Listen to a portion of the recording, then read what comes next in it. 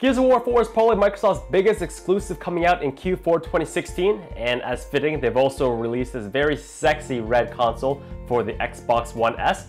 So in this video, we're going to be unboxing it, and I'm going to be giving you guys my general impressions, so hopefully you enjoy the video. You kept our armor.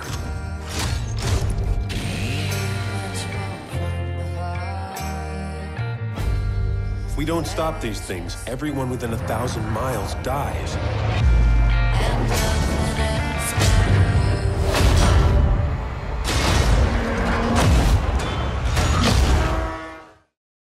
Alright, so before we actually go through the unboxing and tear this baby apart, there's a couple things I need to talk about just for legal stuff. So this Xbox One S Gears of War Edition was not purchased by me. It was actually sent to me by the nice people at Microsoft for review purposes.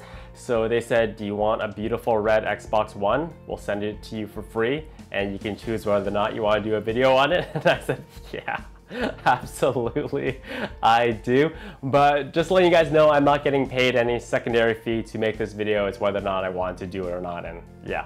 And second thing, also, if you guys want a breakdown of whether or not you should buy an Xbox One S, I have done a separate video where I go kind of in detail, pros and cons of the console and whether you should pick one up. So if you want the link to that video, you can find it in the description. But other than that, let's tear this box apart. Alright, so here's the box in all its glory. So this is a 2 terabyte model. All Xbox One S's are 2 terabytes. You get the console, you get the red controller, you get this dent that was provided by the nice people at FedEx during shipment. And yeah, let's pop open this baby up and see what we can see on the inside. Alright, we got a little tab here. Open it up. Comes with a user manual in red, which is nice. So you don't actually get the physical copy of the game with this, you actually get a code for the game that can be redeemed via the Xbox Live Store or the Windows Store. Once again, Gears of War 4 as well as all future Microsoft exclusive games, they are qualified for the Xbox Play Anywhere program. So you can play your game on the platform of your choice or on either Xbox One or Windows PC. Inside the game case as well, quote unquote game case, you'll find the vertical stand, which is in this maroon/red color, is an HDMI cable, which is, I have like a bajillion of these. I remember when these things actually cost a lot of money. Now they're like, you can buy them online for pennies. Then we have the controller, which I'll open separately in a second. And then right here we have the power cable.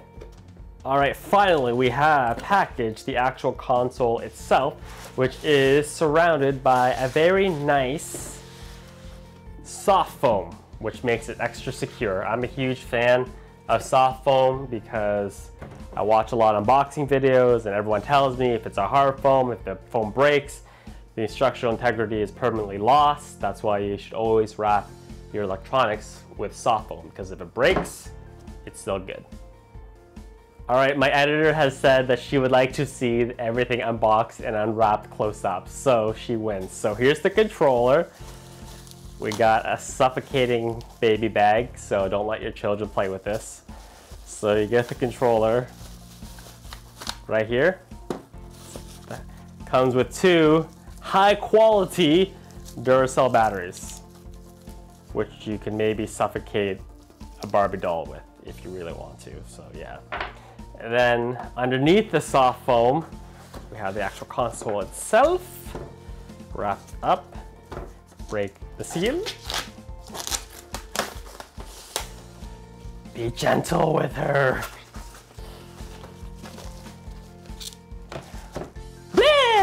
Oh, so fail. I almost did it correctly. All right, so I've taken a little bit of extra time to kind of go underneath the microscope of each section, the console itself, the controller.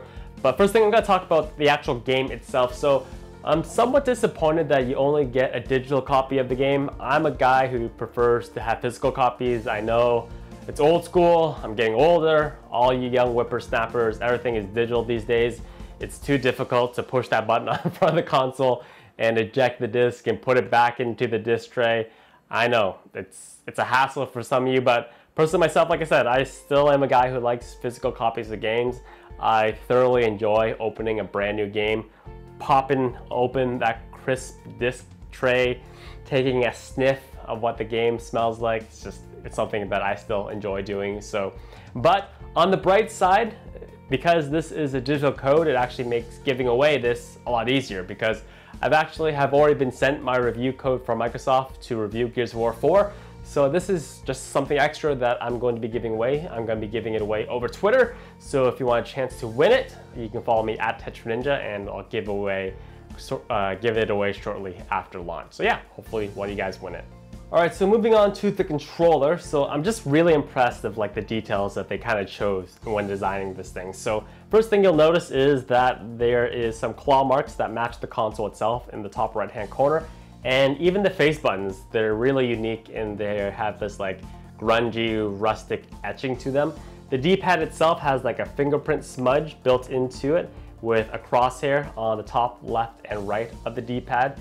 And just everything is covered with this like matte finish, so it won't become like a fingerprint magnet for all you people like me out there who sweat a lot, who sweat through the palms a lot. It won't get noticeably dirty that quickly. And the Gears logo is in the bottom left-hand corner, and just, yeah, topped off nicely with this blood splatter on the face that once again is matte. And when we flip it around to the back, it becomes two-toned. So there's a darker maroon color in the middle, and the battery cover actually has the Phoenix Family logo on it. So the Phoenix Family is kind of like center stage of the story of the game, so it's nice that they're included. And one thing to note as well, this is the upgraded controller, part of the Xbox Design Lab. So the biggest thing is basically they kind of refined the joysticks and the trigger button, and as well they've included Bluetooth capability of it, so you can connect it to a computer or an iOS device and not have to have like a separate dongle for it, which is always nice. That saves you like 30 bucks. But yeah, really impressed of the amount of detail that went into the design of this controller. All right, so finally moving on to the actual console itself, which is absolutely gorgeous, but I might be biased because my favorite color is red. So this console is gonna look beautifully right beside my limited edition Metal Gear Solid 5 PlayStation 4, the red version of it. I'm really excited about that. It's just OCD in my head, having two red consoles stand beside each other. But in terms of design, it has the red claw marks, or the black claw marks, in the top right-hand corner, and it has the Gears logo kind of spray painted in the grill section of the exhaust fan where the heat is distributed. And moving on to the actual back, underneath the console, it has the family logo of the Marcus Phoenix family. And once again, it's all topped off with this really nice red matte finish.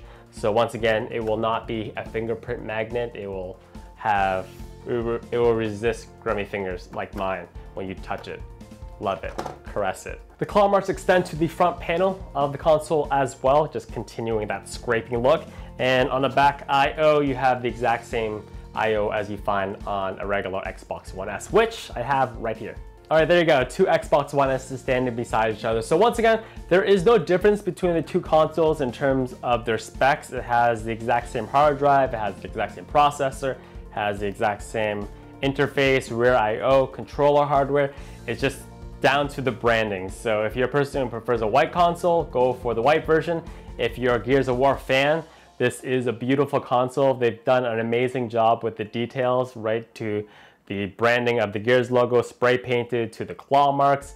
I know I'm a little bit biased because I'm a huge fan of red things, but it is really a very beautiful console. So yeah, if you're in the market for a new Xbox One and you don't plan to pick up the Xbox Scorpio when it releases next year, I definitely recommend this one right here. So.